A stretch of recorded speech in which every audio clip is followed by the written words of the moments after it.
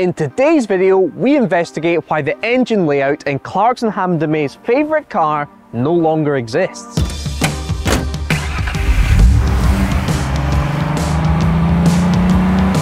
It feels amazing to have this Mondeo back in my life. It's been over 2 years, but now I've got it back home and I'm loving putting miles back on it again.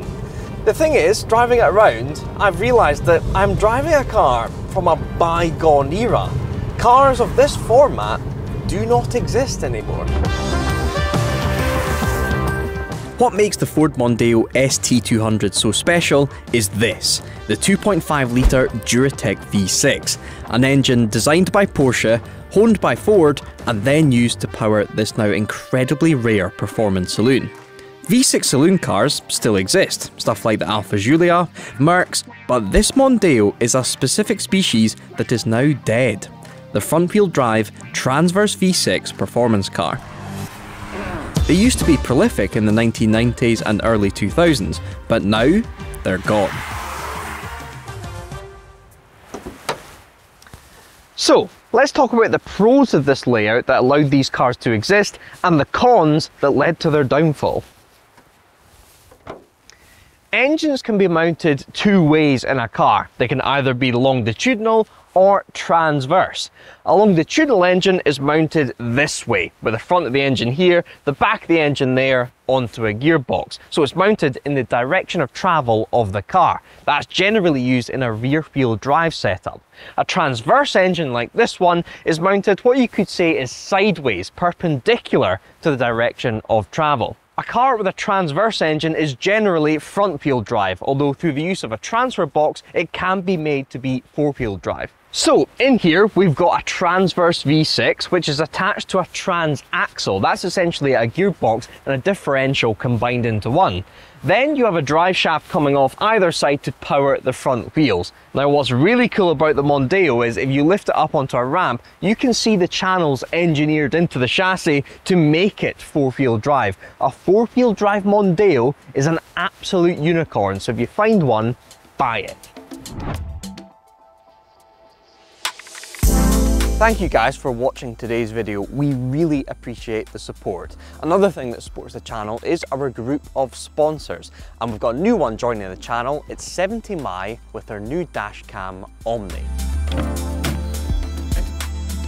This nifty piece of kit is for dashcam users who pursue better experiences of surveillance and other smart functionalities. Along with doing all the usual dashcam things, it has 360-degree view with a 340-degree swivel design with a 140-degree field of view. Omni can also minimise the image distortion under the 360-degree view. This camera uses AI motion detection coupled with best-in-class night vision to maximise surveillance capability. That surveillance also lasts for the full 24 hours of the day using time-lapse recording. The use of AI is pretty special, as it intelligently detects road accidents and directs the recording towards that direction, as well as capturing any suspiciousness around your vehicle when parked, giving out a warning light to keep people away from your pride and joy. It's also capable of capturing in 60 frames per second, effectively getting rid of motion blur so that you can clearly make out the registration of passing cars that could be about to cause you trouble. The Omni records in 1080p Full HD, and if a car crash happens, it captures crystal clear emergency footage from just 5 seconds prior to, during, and 10 seconds after it happens. It also features voice control, allowing you to operate the camera while driving. Shoot left. If you fancy having a go with one of these dashcams, then click the link in the description below and help protect your beloved car. So, transverse V6s then. 20 years ago, the family of transverse V6 engine cars was huge and really diverse. There was the Mondeo, the Ford Cougar, VW put their VR6 in pretty much anything, There was another car from my past, the MG ZT Rover 75, the MG ZS Rover 45, the really handsome Renault Safrane. The list was almost endless. The best use of the transverse V6 though has to go to Alfa Romeo with its stunning 3 litre and 3.2 litre Busso V6 engines. There was the GTV, pretty much anything with a GTA badge, they were all achingly cool.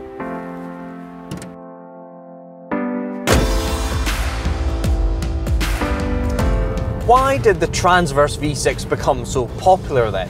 Well, car makers were looking to create a top spec of their mundane platforms, like the Mondeo. So they created a hierarchy. The low to mid-spec cars would have a 4-cylinder and they'd keep a V6 for that top spec. Most of these mundane platforms were cab-forward designs to maximise interior space, so the decision was made to mount the V6s transversely so that you didn't have a big nasty transmission tunnel running through the car and ruining all of this space. And in that, they had their top spec, a front-wheel drive car with a V6 crammed in the front there so that they could justify that premium price. It then became an exercise in packaging for the engineers involved, as they had to fit a 60-degree V6 and all of its ancillaries into an engine bay that was predominantly designed for a much smaller powertrain. Now, these V6 engines were heavy, but all of that weight was over the front wheels, which aided traction under power. And without all that rear-wheel drive gubbins at the back, overall, it saved weight.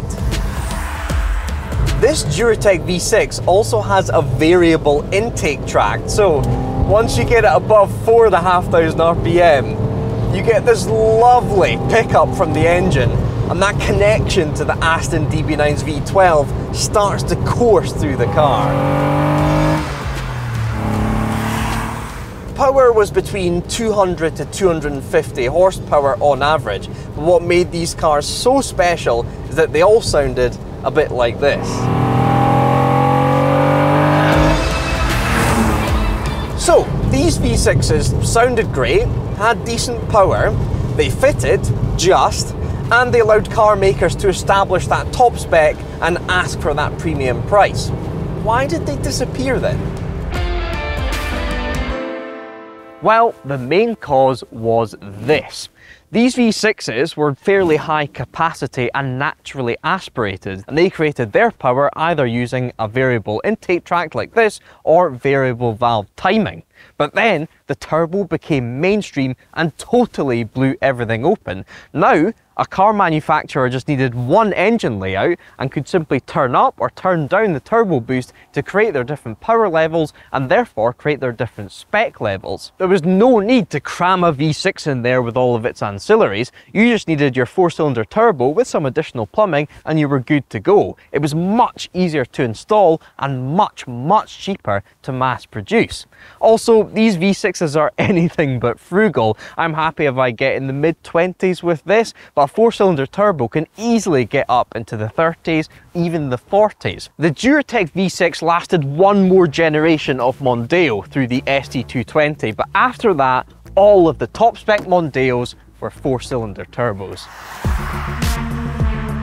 Dynamically, the move away from V6s will have helped too. These cars are naturally front heavy, so taking away a couple of cylinders will only help how this car goes around corners. That's not to say that this car handles badly, in fact it feels amazing out here. I think the Mondeo chassis is one of the best front wheel drive chassis ever made. It just feels right. In Europe, the transverse V6 is gone, unless you count the Lotus Emira, but that's a rear mid-engine sports car, so it's not really in the same context as this. There are a couple of stragglers still in the United States, but let's face it, the front-wheel drive transverse V6 car is gone.